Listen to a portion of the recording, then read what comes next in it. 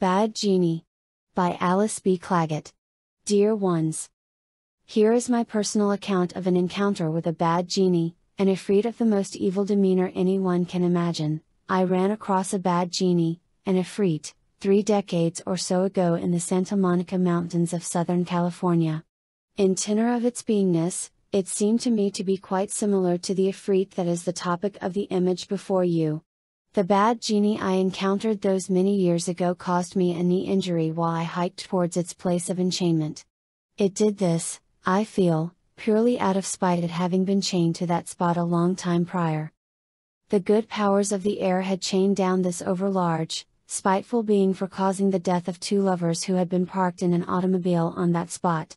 It did so by creating in them a turmoil of deep despair, and a raging at this awful feeling, until they destroyed themselves rather than endure in that hellish thrall.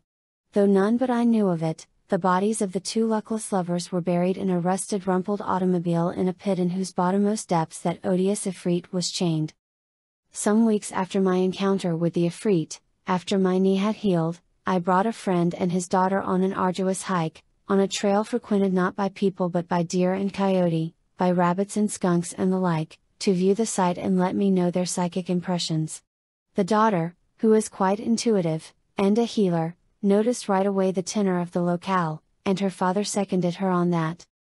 I feel it must take a mage who is powerful beyond imagining to force such a being as that loathsome entity, filled as he was from the tip of his long curly toenails to the topmost strand of his dark spiky hair, to do his bidding.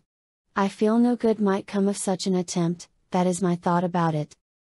In love, light and joy. Alice B. Clagett. I am of the stars.